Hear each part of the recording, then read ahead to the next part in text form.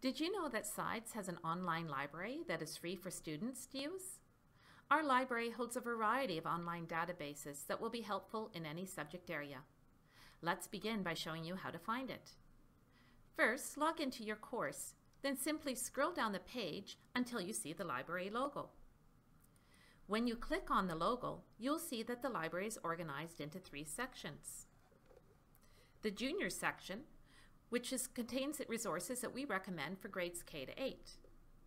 The Senior section, which contains resources that we recommend for grades 9 through 12. And the Teacher section. Today we're going to click into the Junior section. Each title represents a different database. You will notice a brief description of the database as well as a username and password so that you can access the database from home. Because we are filming this video at school, we can simply click into one of these databases and we do not need to enter the username or password. Let's try the Worldbook resource Worldbook Student, an excellent site for any inquiry project. Let's say I'm studying more about the country Greece. I can find a wealth of information on this topic. On the top bar, I can also see that there are encyclopedia articles, maps, and tables that I can access. By clicking the button More, I will see even more ways of accessing information on Greece, including historical maps, special reports, and websites.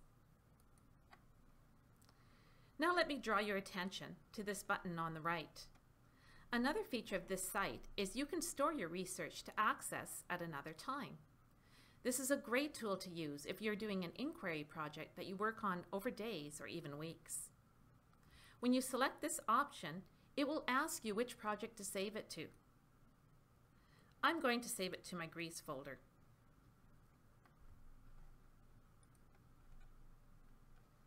The next time I access the Worldbook site, I can go to the My Research tab. I will see all my saved projects in the Research folder. I can simply switch from one project to another by using the Switch Project button.